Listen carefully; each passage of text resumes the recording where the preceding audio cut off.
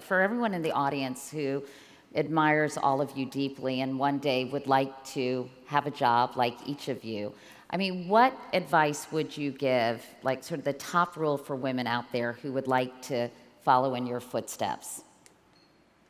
I mean, I'm happy to jump in first. So I'd give two pieces of advice. The first one you hear all the time on the airplane, the security guidelines. I'm sure you've heard it. Put your oxygen mask first before assisting others. And I think it's really important because That's a good one. It's so demanding to have to be, to manage your family and a very demanding career that you're going to run out of steam. If you just keep pushing yourself and don't listen to your body and don't stop, you're just going to run out of steam and then you're no help to anyone. So that's rule number one. The second rule I would say is about having kids and when to have kids. So if you decide to have kids, which is a very personal choice, I would say don't care about when the next promotion is. You have the kid when you feel personally ready for it, and then everything will sort itself out. So I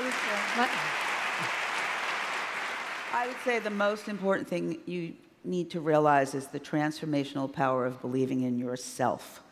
Because how are you going to get others to believe if you don't have that power internally? And it's just so critical. But at the same time, you have to have acute self-awareness of your impact on others. And it's the combination of those two things that I think are really important. And I would say, when you own your vulnerability, you become the most powerful person in the room because you own the narrative of whatever thing that potentially holds you back. Some of it is the self-awareness associated with it, but it took until my 40s to really recognize that paradox because I was so afraid of, oh, I'm not perfect, or you're not going to see. And it's like, no, this part, I got some work to do, but I'm telling you how I'm going to rewrite that rule and how I'm going to achieve as a result.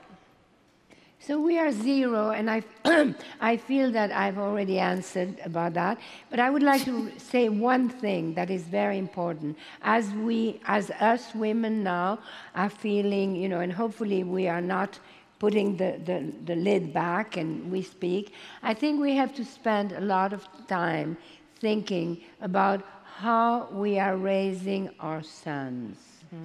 I think that women have the future in their hands with the children.